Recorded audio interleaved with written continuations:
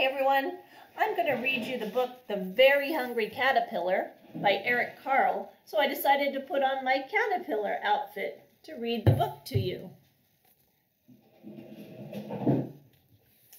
It's The Very Hungry Caterpillar by Eric Carle.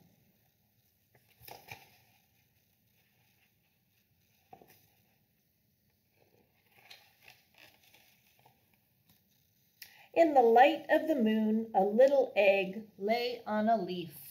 There's the egg.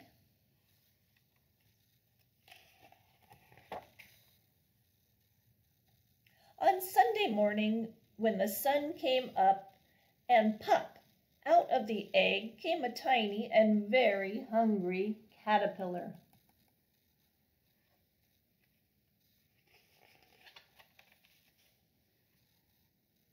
He started to look for some food. On Monday, he ate through one apple, but he was still very hungry. On Tuesday, he ate through 2 pears, and he was still very hungry. On Wednesday, he ate through 3 plums, 1, 2, 3, and he was still very hungry. On Thursday, he ate through 1, 2, 3, 4 strawberries, and he was still hungry. On Friday, he ate through 5 oranges, and he was still hungry.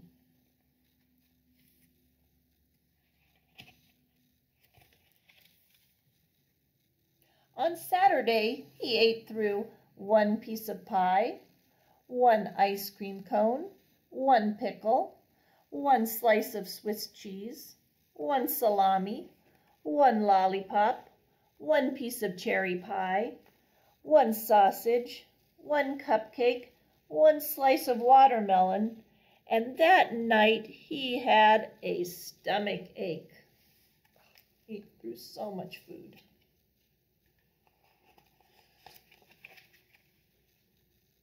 The next day was Sunday again. The caterpillar ate through 1 nice green leaf, and after that he felt much better.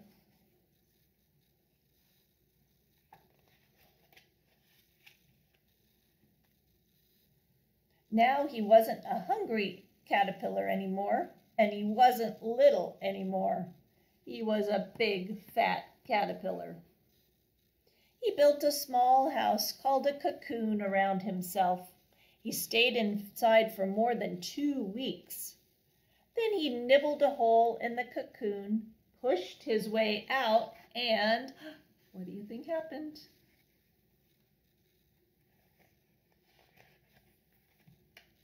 He was a beautiful butterfly.